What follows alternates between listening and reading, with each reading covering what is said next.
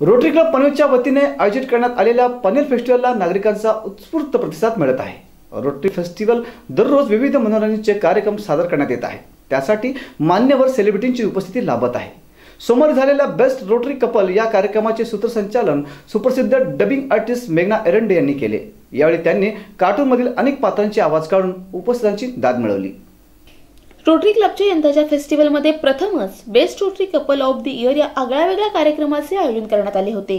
यात सहभागी झालेल्या 50 जोडप्यांपैकी निवडलेल्या 22 जोडप्यांमध्ये रोटेरियन मदन आणि वंदना बडगुजर हे अंतिम विजेते ठरले।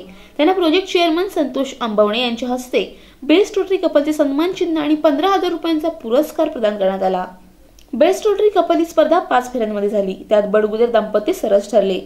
रोटेरियन उमेश आणि रुपाली लाड यांना द्वितीय क्रमांकाचा 10,000 रुपयांचा पुरस्कार आणि सन्मान चिन्ह, तर रोटेरियन विकास आणि मनीषा डोळे यांना तृतीय क्रमांकाचा 5,000 रुपयांचा पुरस्कार मिळाला।